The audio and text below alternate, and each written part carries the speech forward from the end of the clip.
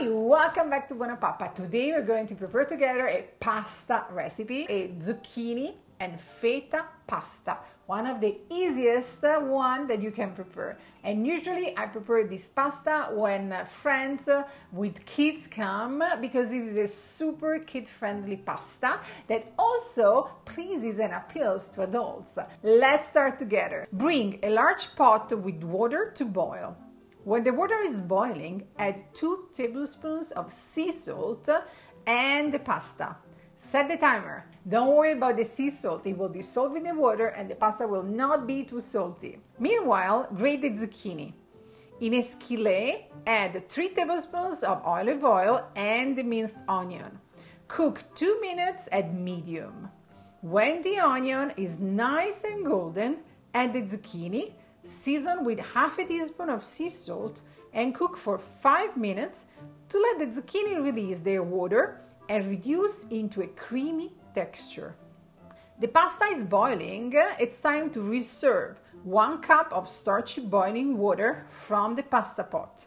Drain the pasta and in a large bowl combine the pasta, the zucchini, add also the feta cheese, half a teaspoon of lemon zest, mint leaves, and mix. You can also add just a bit of the boiling water, enough to thin the sauce. And 2 teaspoons of balsamic vinegar. Stir to combine well. Serve warm and enjoy. This is a lovely, lovely recipe. As mentioned, appeals babies, toddlers, and adults. You might ask yourself, can I offer feta cheese to my baby?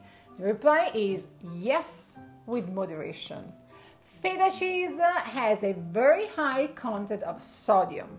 That's why we're going to add in the recipe, all together with other ingredients, just a small amount of feta. It's less than half of the quantity that you usually find in similar recipes. I would not offer feta by itself to a baby, to a 6 months baby, because the sodium amount is too high, but I would start introducing feta as an ingredient, like in this recipe, to babies starting from 9 months of age. And then around 1 year of age, you can even offer to your baby small crumbles of feta by itself as a snack, but as always with moderation. Feta cheese is rich in good fats and your baby needs them in order to grow and build his or her body. And also feta is less allergenic compared to other cheeses made from cow's milk, because feta is made with either sheep or goat milk. Still, if you want to substitute feta with another kind of cheese, you can do it.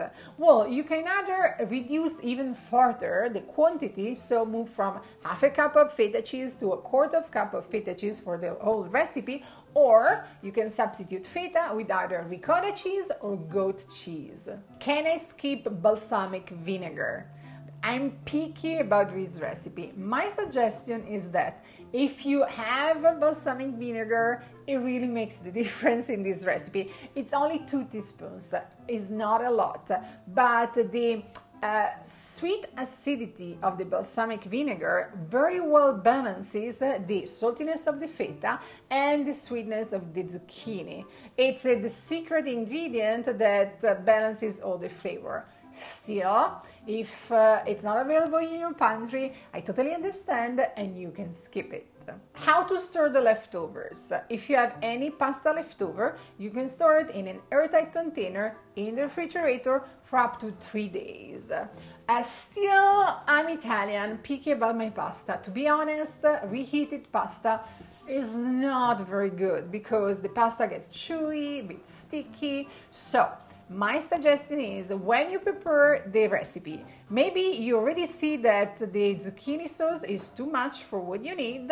That's when you can remove the extra and store the zucchini mix as extra in the fridge for up to 3-4 days, or you can even freeze it.